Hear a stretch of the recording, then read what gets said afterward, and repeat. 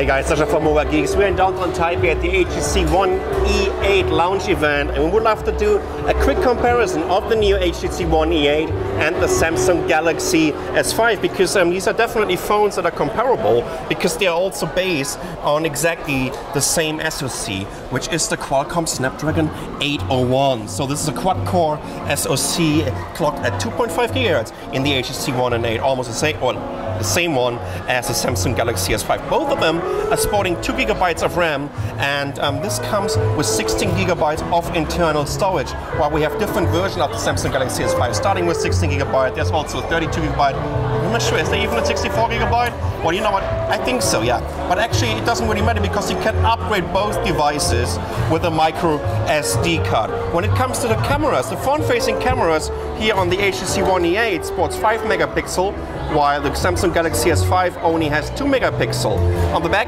we have a 16 megapixel camera here on the Samsung Galaxy S5 and a 13 megapixel camera on the HTC One E8. When it comes to the weight, yeah, exactly the same.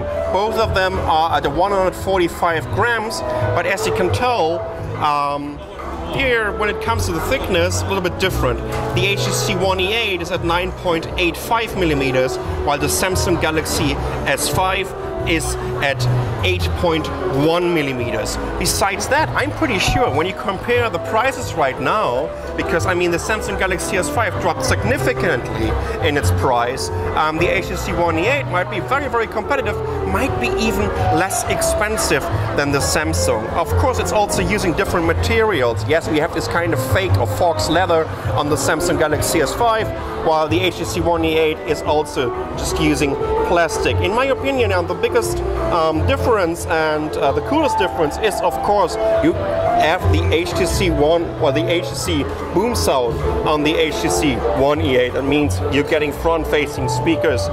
You don't have anything like this on the Samsung Galaxy S5. So if you're interested in a new phone, right, and you might consider the Samsung Galaxy S5, maybe you want to wait until the HTC One E8 is available in your country. At least get a little bit of hands-on time with it, because I think this is a really, really cool device. Of course, by the way, both of them are sporting 1080p displays. So this is a quick comparison of the Samsung Galaxy S5 and the HTC One E8. I'm Sasha from Mobile Geeks. Thanks for watching.